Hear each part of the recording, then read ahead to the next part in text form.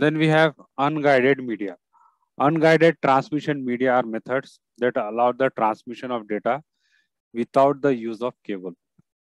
Okay, so you have some wireless devices like wireless station 1, wireless station 2, wireless station 3, wireless station 4.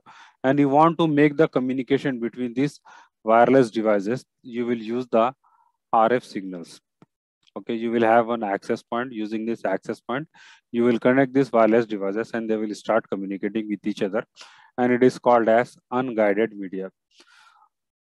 And the best example of this unguided media is your Wi-Fi.